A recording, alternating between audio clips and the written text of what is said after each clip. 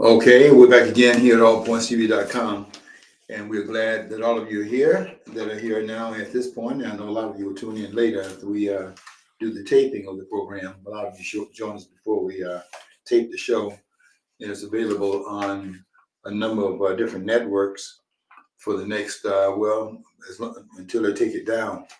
They're not taking it down too much anymore. The studio has been rocking with the with the censors. They're not censoring us too much anymore. When I do Facebook, and I post on Facebook every day that I'm in the country, unless I'm traveling outside the city to some other state, and I'll be doing that sometime in August for a week. But as long as I'm in the country, I post every day on Facebook. And Facebook, you've been really good the last it's almost been a year because I would be typing on the screen, and I could tell that the watchmen were in the background because I would type at a certain speed, and the letters are going up very piecemeal and very slow. And before I knew it, woof, all of the things I typed on the screen had disappeared. And they found out what I was doing, what I began to do to kind of countervail against them doing that against me. Wait until I get to the end of my article and then wipe it off the screen. Very discouraging. But I'm very hard to discourage. So what I'm going to do was type a paragraph and then save it. Type 2 paragraphs and save that. And by the time that I got to the end of it, I had everything saved. And when they were wiping off the screen, I had to put it back up there again. And over time, they learned, I guess they learned to leave my posts alone because they have not been doing anything against me for the last year or so. And now I'm getting very comfortable with just typing and assuming that everything I'm typing will be allowed to go through, because they're definitely reading and surveying what we're doing on Facebook and other networks. You'd be surprised that we're living in a surveillance state in this country right now. And we may well be, well, I don't know if this be true or not, but we may well be one of the most surveilled countries in the world. Cameras everywhere on the streets, and you can't hardly do anything without some camera capturing what happened from wherever you are, because you got cameras on these poles. And where they have these wires connecting, they would have cameras filming everything on the streets. And so you're not as unsurveyed here as you are anywhere else. I think that in a place where they have a lot of technology, you're living in a surveillance state more so than you are in where I was for a month. Last month I was in West Africa, and you're not. Can I say this? You're not under so much surveillance there. Of course, there are a lot of people that are kind of working undercover, and you might be talking to someone, don't know what you're talking to, a person of the government, and that might be a way of surveilling it pretty much over there. And I've seen a lot of it in terms of people very paranoid in terms of opening up a certain discussion, and they are reluctant to engage it because they don't know who you are and who they're talking to. But here we have a lot of surveillance that goes on because we have a technology that can pick up from centralized locations. I remember, and I'm going to get off this, but I remember when I was down there in Cleveland at the Republican Party's convention. I think this was in 20. Was this 20? I think it's the 2020 election. And I went down there to Ohio, and one guy came and sat by me. He said, this whole area is can be seen by the cameras they had, and the feeds were going to an underground unit, and they could watch everything that's going on in that square. And they had officers that were walking around as security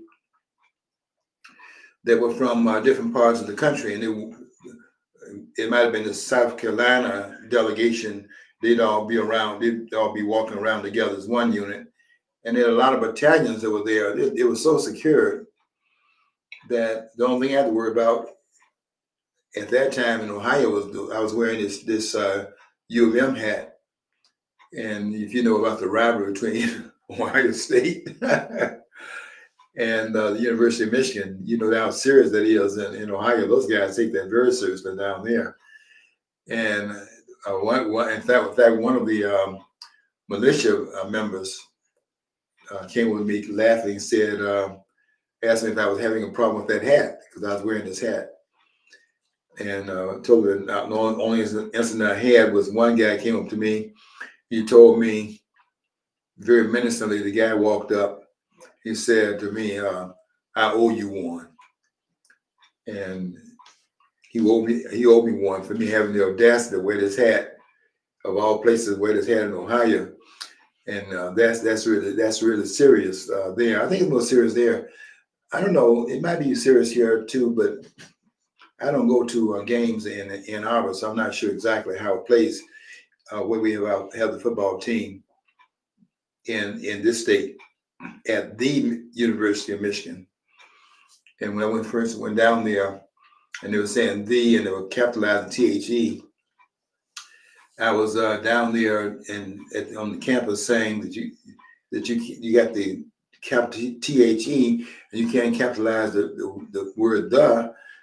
And they were saying, no, what we're saying here by that is that we're saying the University of Michigan to distinguish it from my alma mater, Eastern, and then from Michigan State, that's in Lansing. So they were making a disvariation of the fact that this is the university they were saying by the name THE, capital THE.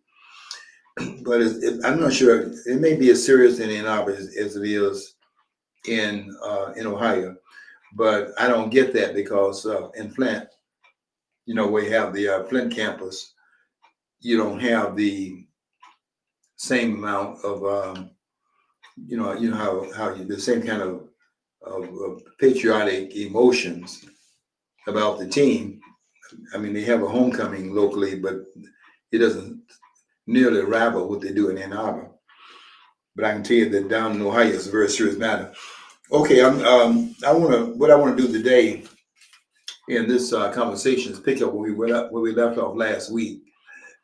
You recall I was before I got off on a tangent, and I get off on a lot of tangents. In the way I'm not a linear thinker, so I get off on a lot of tangents. And but before I got off on the tangent last week, I was talking about the holiday, the new holiday. I think it became the holiday in 2022, somewhere around there. Yeah, because it's the third anniversary that they celebrate this one place I was this past week. And they had 3 different Juneteenth celebrations. Well, it was well organized. I want to commend the people that organized it. And I was asked to say a few words about it. I don't think that people were ready for what I had to say because I don't think we really know a lot about this holiday, although we claim that it was the last time that those that were enslaved in those plantations in the southern states or in the country, because there were 4 slave states that were in the northern part of or in the Union part of the country. There were 15 slave states all together that recognized slavery as of the time period when this war broke out on April the 12th, 1861 rather. because the firing of Fort Sumter is what ignited this war. The firing of Fort Sumter was because by the southern states, 11 of them had, by the time of the firing of at the firing of Fort Sumter, 7 states had declared their independence. They had seceded from the Union. And that meant that South Carolina, that was at the head of it, it meant that the federal forts that were in South Carolina were now on foreign soil. Those Union forts, Fort Sumter being one of them, that fort was now in another country because those states, South Carolina and 6 other states, had set up a confederacy, and they had declared an independence from the United States and had set up the Confederate States of America. And when Fort Sumter was in fact fired upon, I think that might have lasted 13 hours or so. I went to that fort and was shooting. What was happening was they were shooting cannonballs into Fort Sumter, and those cannonballs were heated red. They were shooting fire into the fort, and so of course all of the non-ranking officers were the ones put there in the front, and then the more senior officers were in the background, so they make sure they were getting out of the way. But when they fired on Fort Sumter, then that war then was on, because now the shooting had started. The secession, though, had started before Abraham Lincoln was inaugurated, because the inauguration of Lincoln, although he'd been elected in November, the inauguration of the president would have taken place March the 4th of the following year.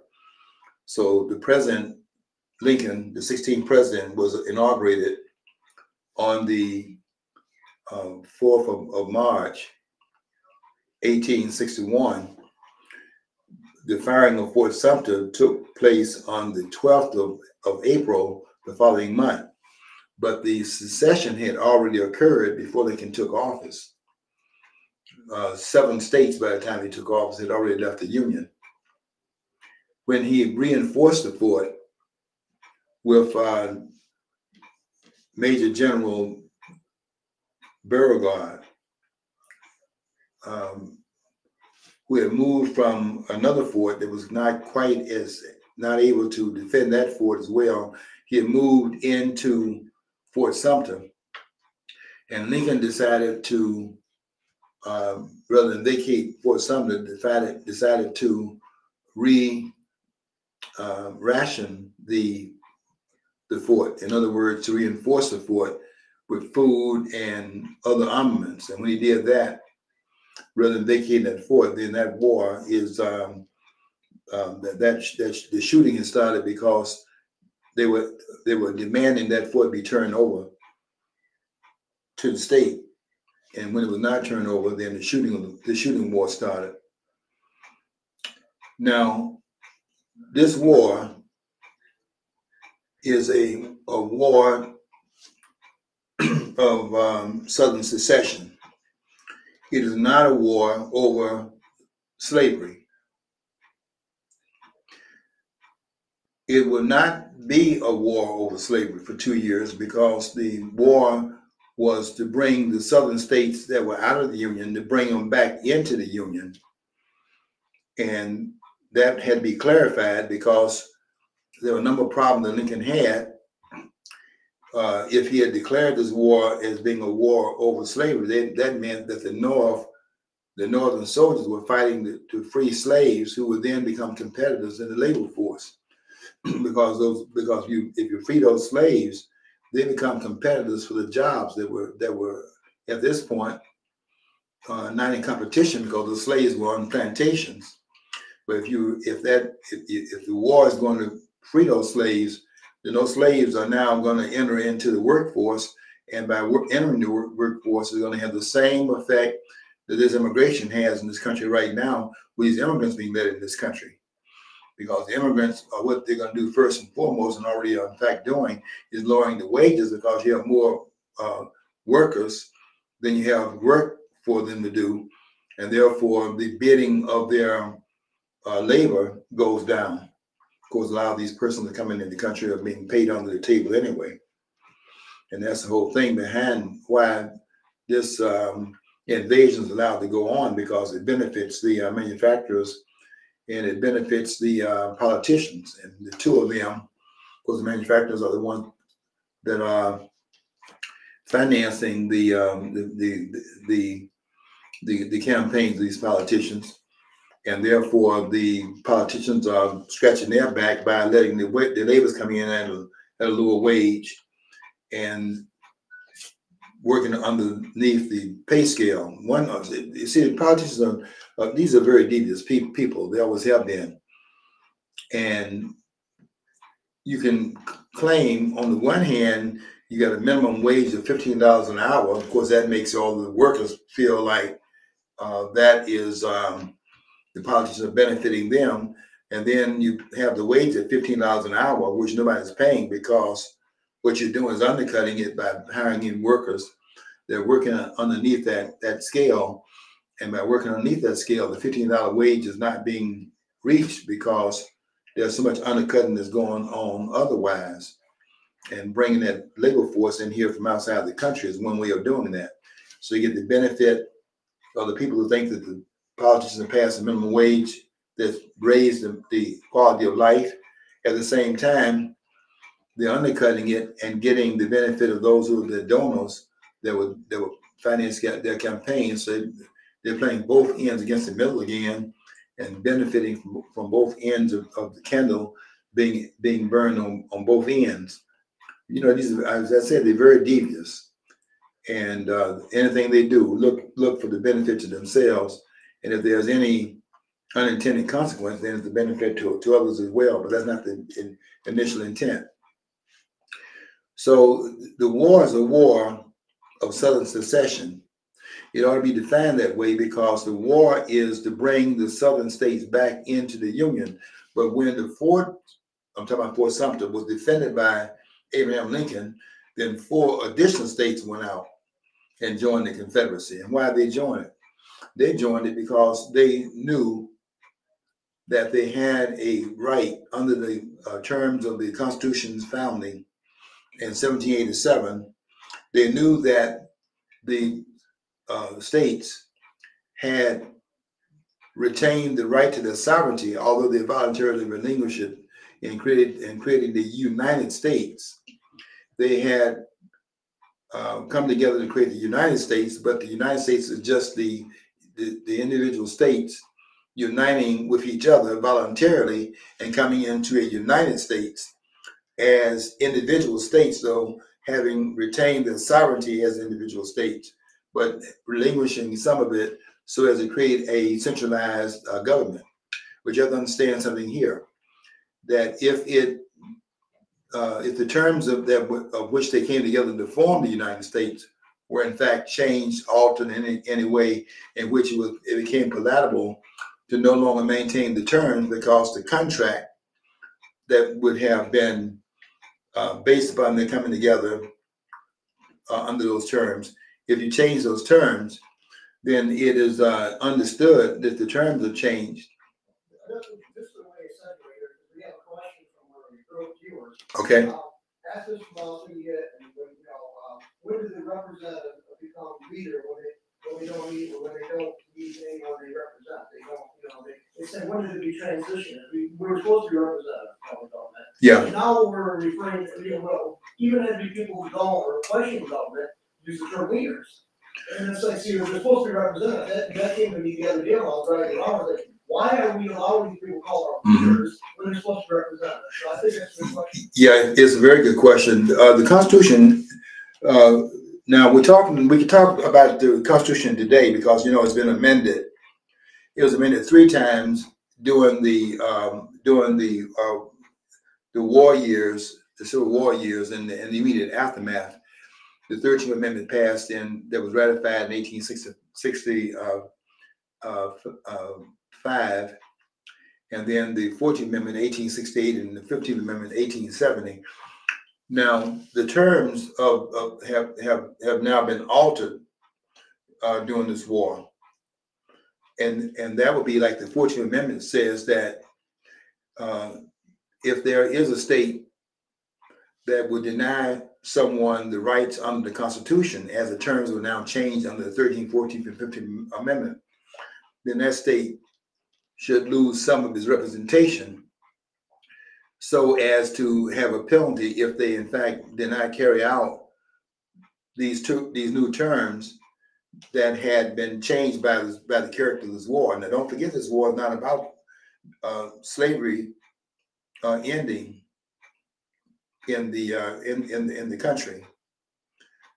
That was never this was not Lincoln's intent.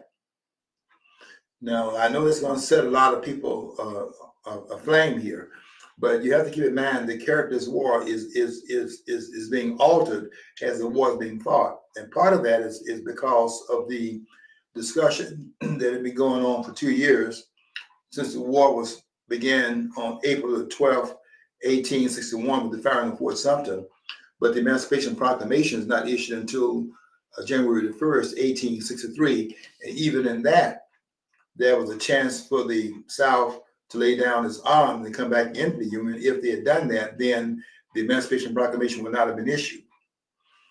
I'm going to read something to you here that will make that point, but I want to set this up so you can understand it, because if the South had laid down its arms prior to January the 1st, then that Emancipation Proclamation would not have been issued.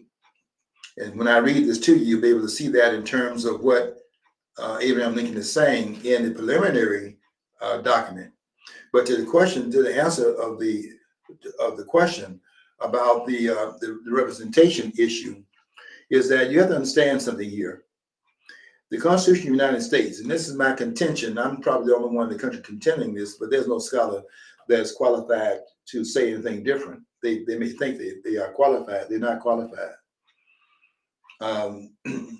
Nobody in this country understands the Constitution better than I do, and that's just a fact. I'm not bragging about that, but that is just a fact. If you see, the Constitution is the first 7 articles of the document. It is those terms in the first 7 articles of the Constitution that is the terms to which the 13 colonies come together and decide that they're going to abrogate what they had in place prior to the meeting in the Constitutional Convention in 1787, that they are going to now set new terms of this confederation. And those terms are the 7 articles that they wrote into the Constitution. There are no amendments at this point. When they ratified the document in 1788, it was 7 articles that they ratified. Now those terms, and here's my contention, those terms that were ratified in 1788 are the terms for the Confederation. If any terms are in fact changed in terms of agreement that made them come together and confederate, if those terms are changed, they have the right then at that point, if you abrogate the terms of the Confederation that which they came in and confederate, then to change those terms is therefore to change the contract that they had in place that brought about the Confederation in the first place. One of which is Article 1, Section 4, Clause 4. And that part of the Constitution says that every state is guaranteed a Republican form of government. Now that is a major part of this agreement, a major part of the agreement that they now have set up the United States. The United States being this state, that state, and 13 states and all coming together to form the United States. You see, it's a plurality involved here. It is both the states individually and it's also the United States with them coming together as a collective. And it's on both levels that this document now has to speak. It only speaks at the one level prior to the 14th Amendment. But the 14th Amendment extrapolates the terms from the individual states, and now it makes the collective, puts it all on the collective umbrella. That's a change in the terms of the Confederation, of the United States. Because to say that every state is guaranteed a Republican form of government means then that you cannot pass in the 14th Amendment, Section 3. Because Section 3 allows for when the states have been brought back into the Union at the end of this war. This war ends on the 9th of April 1865, when Joan Lee met with Ulysses S. Grant at the Appomattox courthouse and signed the terms, where Lee had too much. He was too much of a statesman to do what many of the soldiers wanted to do, which Jesse James did. The guerrilla warfare. Doesn't matter talk about Jesse James being. Why were they robbing those banks and everything? That was part of that's a part of the group that did not want to hand their guns over, did not want to end this war.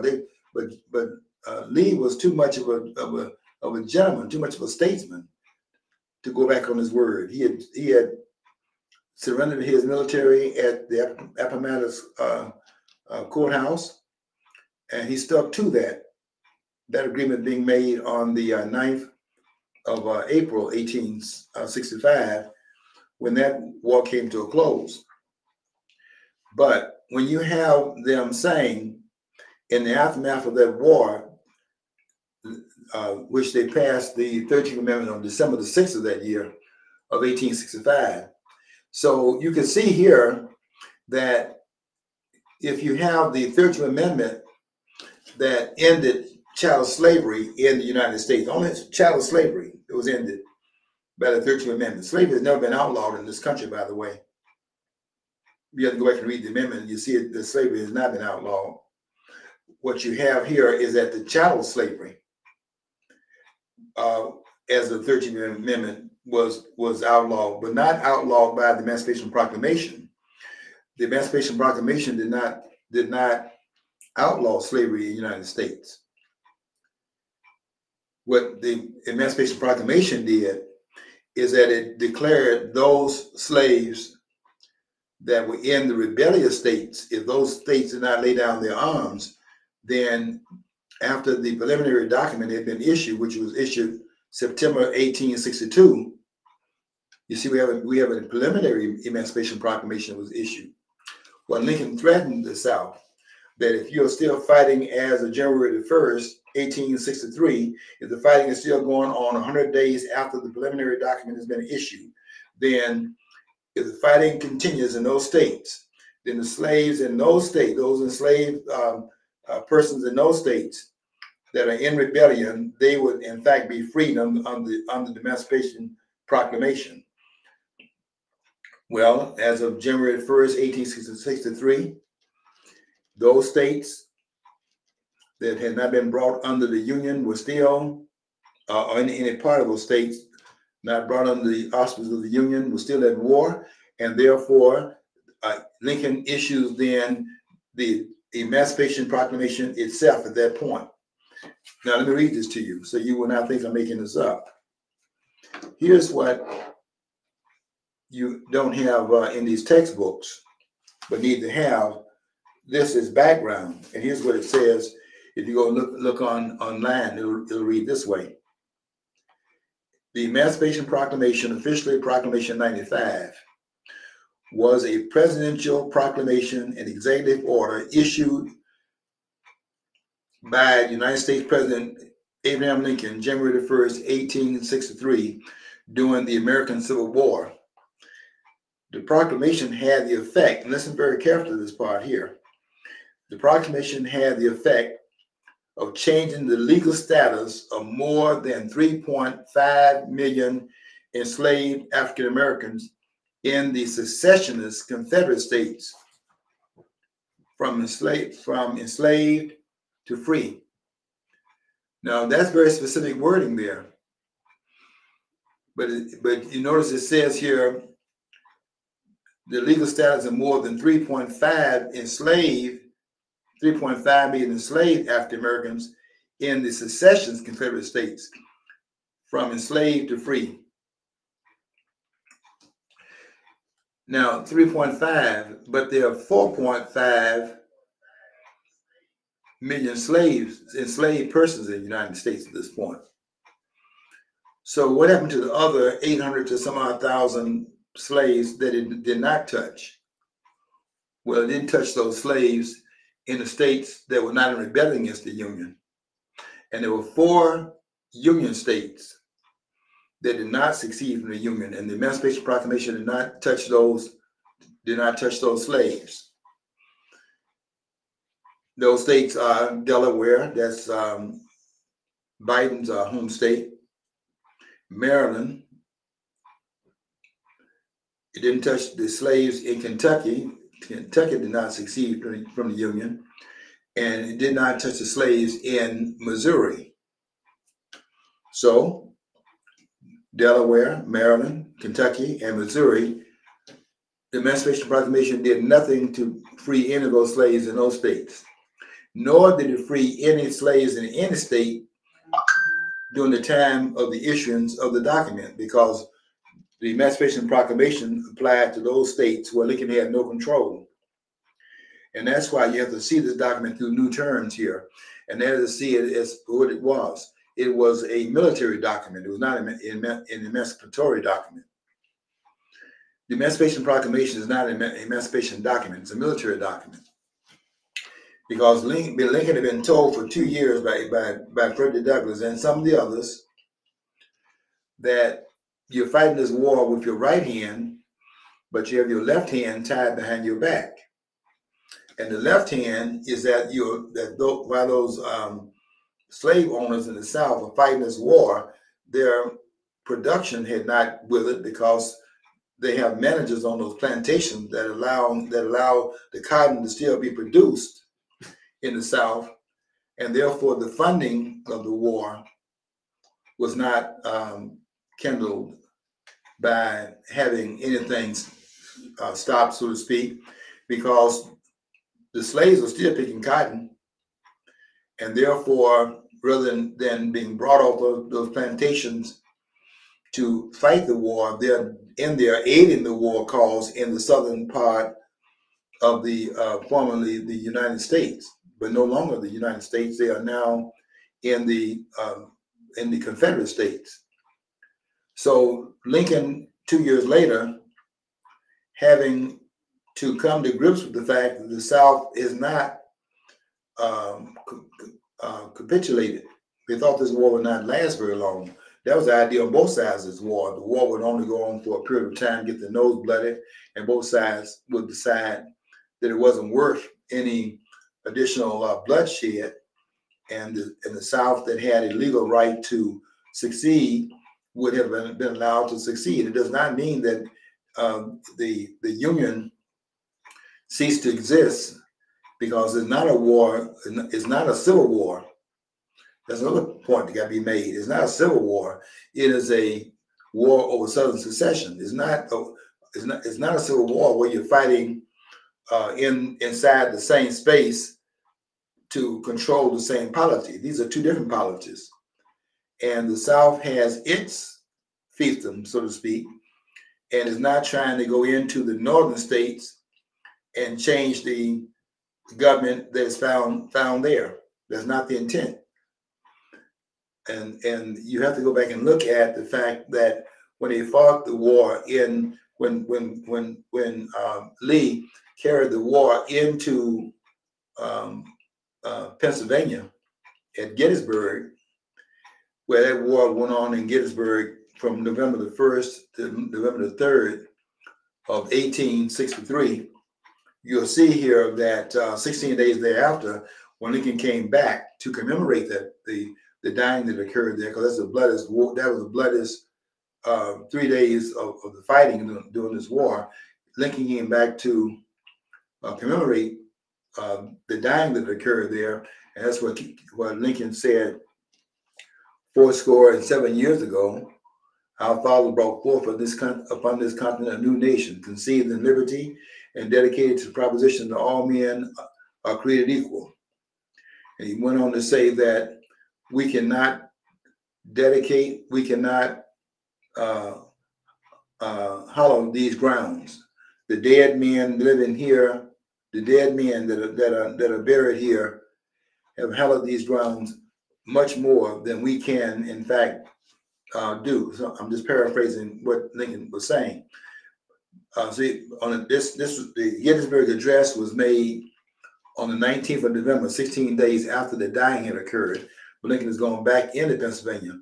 Now, a lot of people believe that because they were fighting in Pennsylvania, the South had decided to take this war into the North, and that and when I say in various presentations that every war that was fought to bring the South back into the Union was fought in the South, people say, well, what about Gettysburg in Pennsylvania?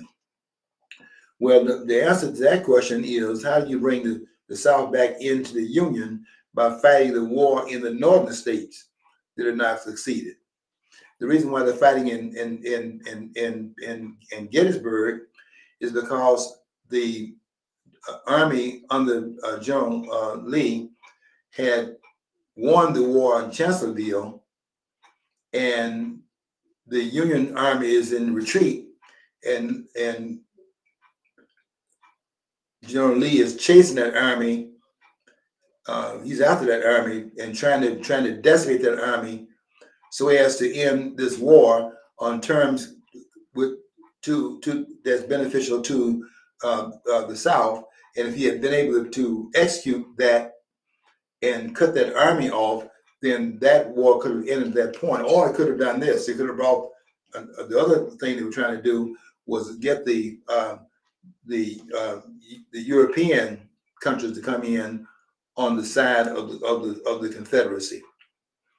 That's why they held the cotton from being sold into Europe, hoping that would in fact make them go with the economic interests. The economic interest was the southern part of the country was the exporting part of the country, and by holding off the cotton, they would make the European states that need that textile for their own production and so on and so forth, make them come into, in fact, side with the southern states. That's what Lee is doing in Pennsylvania, trying to rule the war into much larger context to try to exhaust the North so that it would cease to fight, because the South is fighting a secession war here. It's not fighting a civil war.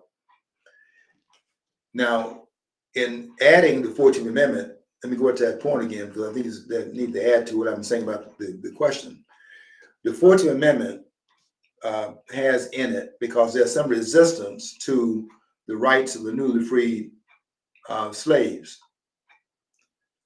in the country. And the Southerners are, in fact, remembering when the slaves were on these plantations, they're not willing to buy into a new ordinance for those enslaved persons, particularly if they were fighting against them as they were doing because Lincoln did bring those formerly enslaved blacks into the Union Army and had them fighting. 286,000 of them fought on the side of the Union. Now you can go and watch Glory and starring Denzel Washington, which Denzel got his first. He got a supporting actors award, and Morgan Freeman was also in that film. Did a very commending job. They had nice guy, militant guy, kind of good cop, bad cop type of role for Denzel Washington and Morgan Freeman. Morgan Freeman was the conciliatory member of the leadership, the black leadership in that movie, of those soldiers that fought. He was the one that was playing the other role to counter the role played by Denzel. Denzel played the role of the person that was more of the militant in that movie. But what they didn't show in the movie called Glory, go back and look at Glory, and you can pick up some things from that.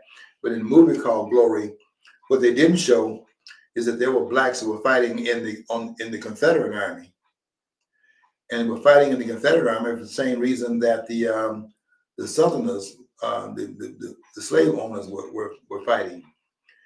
They were fighting because the Union Army had invaded the South, and the South is where their homes were too. Now that's hard for people to stomach that. They'd say, well, they were down there fighting for slavery. They were not fighting for slavery. They were fighting because their homeland was in the South. And you can go and read on the other side of it. There's some very good documentation out. You're not going to read it in the university classrooms.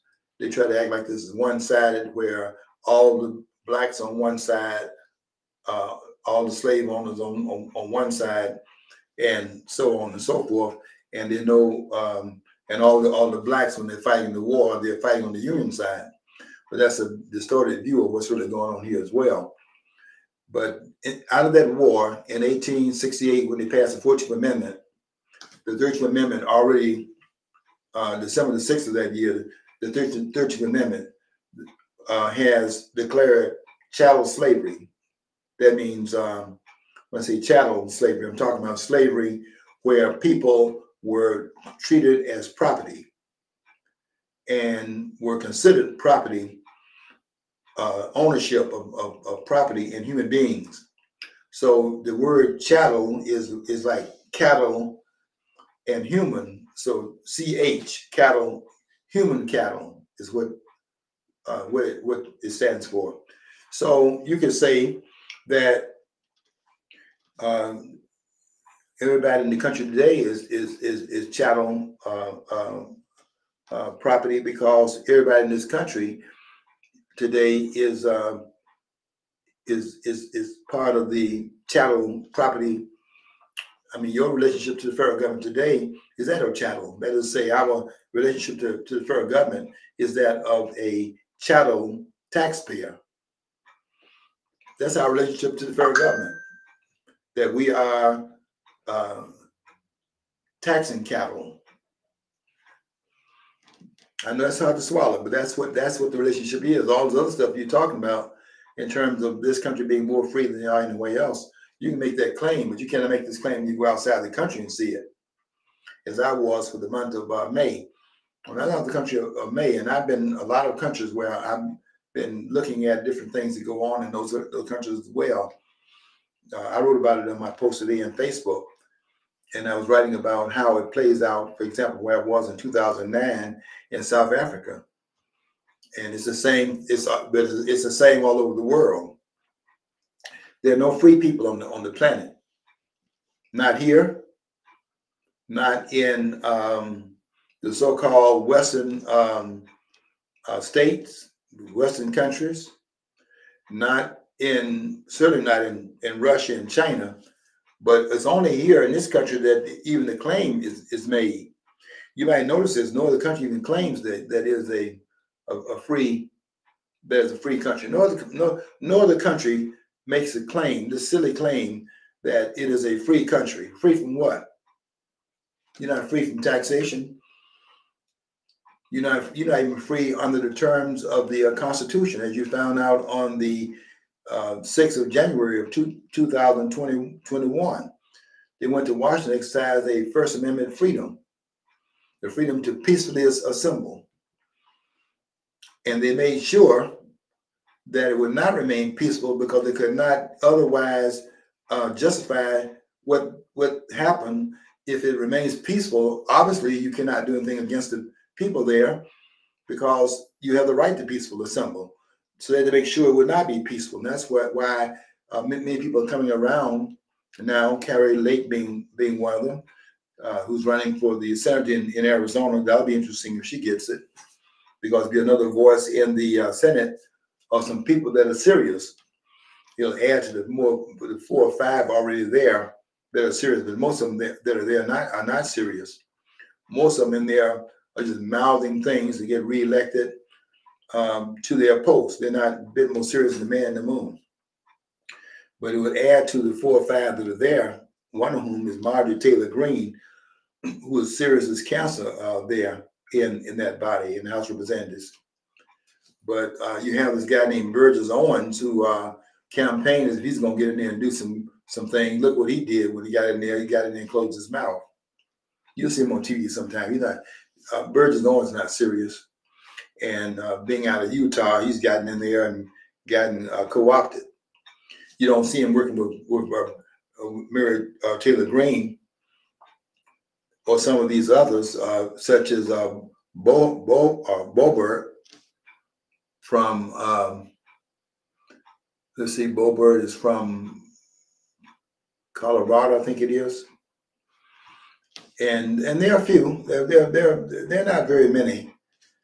You could most of them in there just anything they have to say and do to be reelected. That's what they're willing to do. They're not there to do the people's business. That's a side point and an unintended consequence. If it benefits anybody other than themselves, then that's unintended. The intention is for them to benefit themselves. And we need to understand our relationship to our government. Our relationship to our government is that of tax capital. And we are on a plantation and we're grazing on land that we can never own. The land you own right now, the house you paid off right now, you would never own those houses. And all these persons like Oprah and all those others, they are non-owners at a higher level, a higher material level of non-ownership. That's where they are. I paid my mortgage off. I don't own the house where I'm living. I'm still renting from those who can come and grab that house if I don't pay those who can never pay off for the ownership of that house. If you think you can pay for the ownership of the house, stop paying your taxes on it and see what happens. There's no ownership of property in this country by any landowner. All the landowners are grazing on the property. That's how the tax base is operating in this country. And you can never pay it off, and you can never pass it down where it's paid off. They'll pay when you pass it down. They'll pay on it as well the rest of their lives. And then when they pass it down to another generation, the same thing will go on over and over again. There's no ownership of land in this country except by those who own the country. And that's a group you never see, but they're there. And you feel them in terms of Donald Trump having claimed. I'm gonna see what he does. I think we are going to elect Donald Trump if something doesn't happen to him, or if they do not do what they did in 2020, which is still the election, because the election in 2020 was stolen. Do you think that the way ever had a chance to be clean? I mean, it seems like the government has always had control of the property tax. I mean, I don't know much about that. I know the income tax was implemented in 1913. Yeah. But what I like to say is, like, I know certain people at one time, the only tax they wanted to put on there is a single tax on land. I think George Lloyd or something like that. He was the name of the guy that I'm thinking of. But I think he was actually English. But what do you think, though? How long ago do you think we actually did have, any semblance of freedom as far as property rights? I mean, how far back do you think we never had it, or what? Anytime they have, you see, we have a problem with taxation, because taxation is enslavement. Taxation is not just theft; it's extortion. And they want to claim that the war in 1776 was over taxation without representation, as if it's better if you are being taxed with representation. Taxation itself is bad. And it should only go on to the extent that there needs to be some way of paying for government services, but government services are not prohibitive. We're not paying taxes for government services. You're paying taxation because that is the way that the government is servicing itself by being involved in all these intrusive things they're involved in, and giving out all this foreign aid and all this money they're giving out around the world to be the big shots and the king of the block, and just taxing people to the point where they never stop taxing. They didn't have an income tax in this country. In fact, the income tax is unconstitutional, although it's been added to the document. The 13th Amendment, the 16th Amendment was passed in 1913. Even though it's added to the Constitution, that's an unconstitutional act, because the original document in Article 1, Section 2, Clause 3 prohibits direct taxation by the federal government. It's prohibited. That's a term that they've had to come together as a single polity. The 13 states come together as a single polity as the United States. That's the United States, but each state being separate with its own sovereignty. What made them come together was the terms that they came together under in 1787 and ratified in 1788. You cannot change those terms. You see, you cannot amend listen carefully, you cannot amend the original intent of the document. I'm saying that, and no scholar is going to say that, but they won't say it publicly.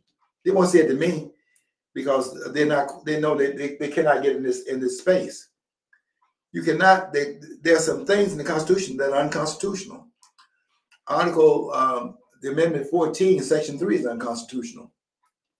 You could not say to the South in 1868 that they cannot elect their former Confederate officers and place them in the Congress of the United States. Why is that? Because they have the right under the Article 1, Section 4, Clause 4 of the Constitution they have the right, they have the guarantee of a Republican form of government. What is a Republican form of government? Republican form of government is that each state has a right to choose its own representative. You can have it imposed upon the states by another state. What state can do that? What federal government can do that? When the federal government is a creation of the states. That's what I'm trying to say when people say Schumer should be impeached. You can't impeach Schumer. Schumer is how do you turn around as the states create the federal government, and you have the federal government coming in to assume control over state representatives? You can't impeach Schumer. Schumer is a representative of the state of New York. I mean, they need to get him out of there, but you can't do it through the impeachment process. You can only do it through invoking. You can't do it by invoking Article 1, Section 2, Clause 5.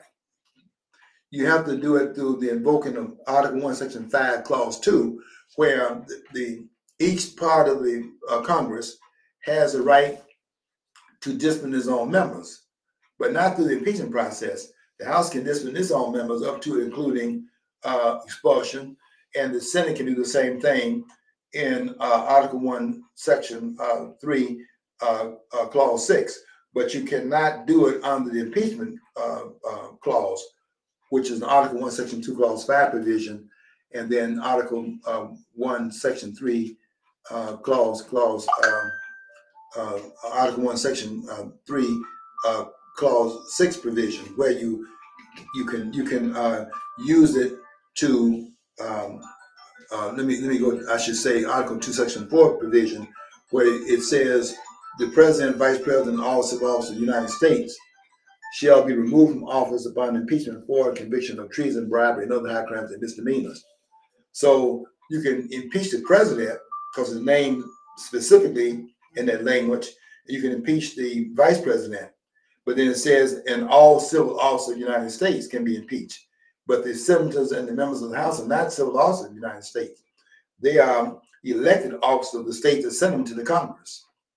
And they were sent there by watchdogs, to be watchdogs on the part of the people in the House and on the part of the states in the Senate. And therefore, I make this claim as well, and that is the 17th Amendment is also unconstitutional. Although it's added to the Constitution, it is unconstitutional, because the senators were designed to be the representatives of the states. Now, John has raised a very interesting question here, and that is, at what point was there a semblance of freedom from a semblance of freedom from taxation? Well, when taxation was in fact close to the people. That's why the taxing agent, it cannot be Biden. Biden does not have the authority to forgive loans of students, because the taxing agency must start in the House of Representatives. Now, why is that? It's because the House of Representatives is the people's body, and it goes back for accountability every 2 years, so that if it does something untoward to the voters, they can then turn them out immediately and take retribution against them. So therefore, the taxing agent must begin in the House of Representatives. Now, there is no ability for any tax to be imposed on the federal level by the federal government. The federal government was getting its income by the tariff. That's why the so-called Civil War is not a civil war; it's a tax war. It's a war of Southern secession. It's a war of the South succeeding. It is not a civil war. It's a war that the South has declared to reclaim their right to be independent, as it were, in coming together in 1783 and signing the Emancipation and signing the Treaty of Paris of 1783. They come back to claim their right to their own sovereignty, and Lincoln has said no to it, and that's why they're fighting. They're fighting this war because of that. Now, when it says here, during the proclamation had the effect of changing the legal status of more than 3.5 million enslaved African Americans, they don't say here it does not touch the other slaves that were in those Union states, because it did nothing there. The 800,000 slaves in Maryland, in Delaware, in Kentucky, and Missouri, it did nothing at all in those 4 Union states that had slaves. That's why the 13th Amendment is necessary to be passed, and that would be the 800,000 slaves in those Union states, chattel slaves. It would, in fact, free those 800,000 slaves. But what about the question of the taxation? Well, the taxation was never comprehensive to a tax that was all over the states. Each state did it based upon its local representation, the people having the power to do it within their own states. The federal government cannot do it. That term was changed by the 16th Amendment. And I'm saying here to these scholars that part of the document changes the terms in which the Confederation of States, the 13 states, came together to form the United States. They changed the terms in which they agreed to come together in the United States in 1787, and therefore that is unconstitutional, because you cannot change the terms of the agreement at the outset of the country. You cannot do that, and they've done it because again, renegades run this government. You know, this is such a complex topic. I can't finish it in all the different angles in just a single discussion. It's going to take at least another time to do it, another coming at it next week. And I'm going to hopefully finish it up next week, because I can see right now that I'm not having enough time to do it, given how much time we have now. We're running out of time. But I want to say here that we need to understand that the country had a real chance to do something great here that had never been done before, but it dropped the ball on the way. It had unanimity under the great George Washington, and began to slide away from that unanimity in the aftermath of George Washington's presidency in 1797, when George Washington stepped down from power. It hasn't regained that, and we have never gotten back to what the founders had intended to do. but they had some great things in mind, but we gotten off the mark by some things we're doing now that was never intended. And we'll pick that up next week at the time of our picking this discussion up on the other side of where we are at this point. Okay, until next week, I want you to follow your dream. If you don't follow your dream, you'll never know what's on the other side of the rainbow.